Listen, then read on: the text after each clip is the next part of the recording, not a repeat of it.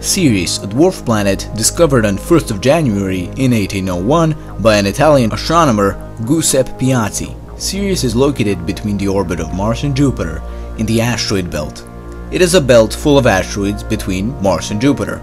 Ceres is around 414 million kilometers away from Earth, which is actually not that far away considering other planets and dwarf planets which are many times more distant than that.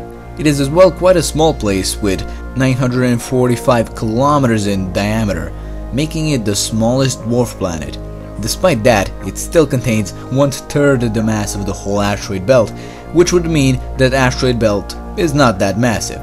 Ceres has a surface area of 2,770,000 kilometers square, which is just a bit smaller than Argentina's surface, so that isn't quite big even for a dwarf planet. Still, that doesn't make it less interesting. It is one of the most mysterious places in the solar system.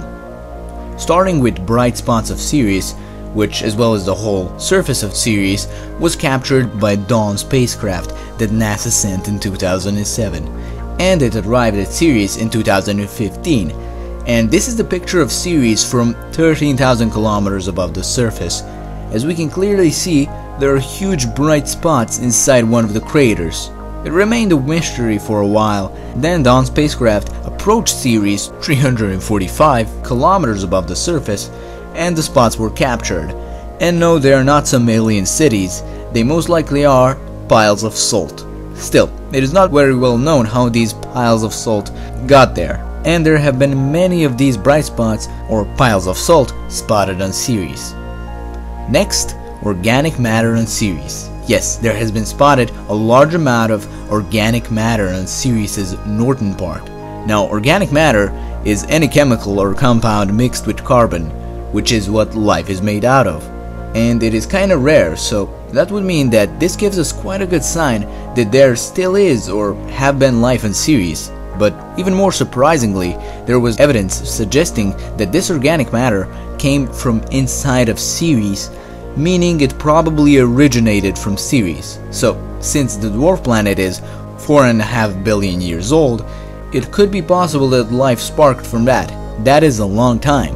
Plus, there is likely a water ice layer in Ceres or an ocean hiding underneath the surface, meaning it has water and carbon chemicals, which could give a sign that there is something there. Next, besides the mountains that were created during crater impacts, which can barely be considered mountains, there is actually only one mountain on Ceres, that is a Huamans. That is like if Earth only had one mountain, it would be weird. Now, a Huamans is 4 kilometers tall, half the size of Mount Everest. It is the largest mountain on Ceres and the only actual one. It is proposed that it was a cryovolcano, a volcano that spews cold water that quickly freezes and ammonia and methane. And while this cryovolcano spewed this material over time, it piled up, so this mountain was created.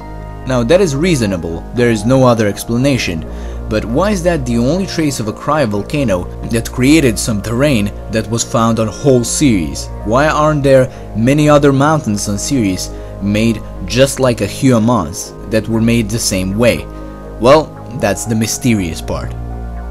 Next, usually we get all kinds of meteorites from almost any solid planet and moon here on Earth. Meteorites are created when some other meteor or asteroid hits some planet, and bits of pieces that come from the crater impact are set to flying, and those bits of pieces are meteorites. And some meteorites eventually reach Earth, so in the asteroid belt, place where Ceres is, there is another big asteroid, 4 Vesta, and we get meteorites from 4 Vesta all the time. In fact, 6% of all meteorites seen falling from Earth come from Vesta, but none come from Ceres, which is in a similar place. And we don't have a clear answer as to why don't we get any meteorites from Ceres.